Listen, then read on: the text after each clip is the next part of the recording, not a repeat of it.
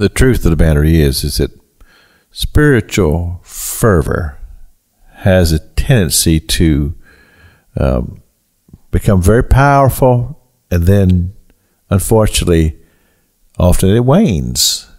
And many of the great spiritual movements we've experienced in the history of the church have resulted in large gatherings of people, we call them denominations or whatever, who are functioning, but the question would be, is the anointing and the power that caused it to come into existence, is it still there?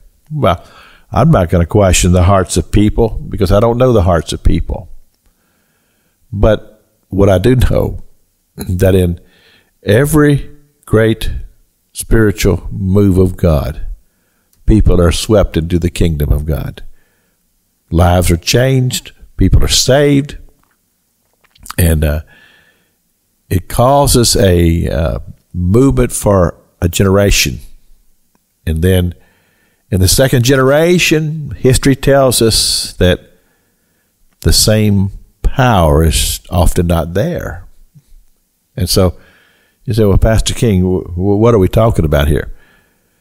Well, I'm talking about a move of God.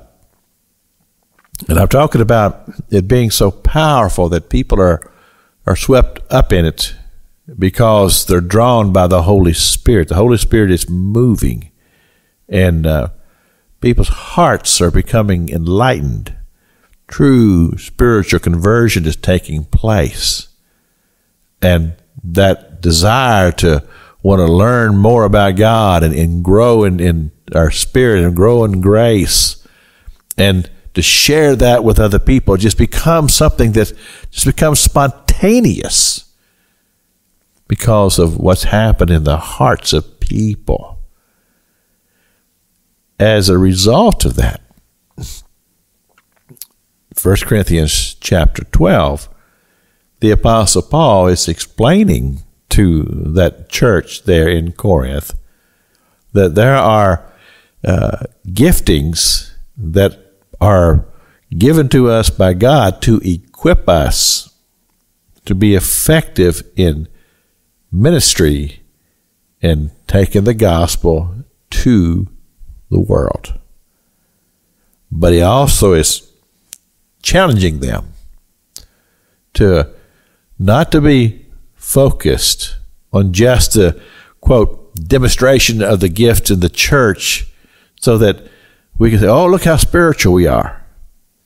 But the manifestation of that out into the highways and the byways and the hedges and lives being changed and the church being furthered in its mission because of a genuine move of God.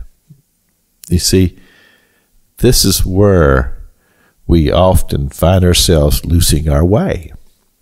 We lose our focus because we're not seeing a world won to Christ.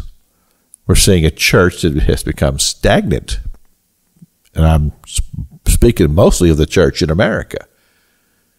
Because if we were not stagnant, then there would be a move of the Spirit of God where people are swept into the kingdom of God. But we're not seeing that today. And why is that? It's because we've lost our focus.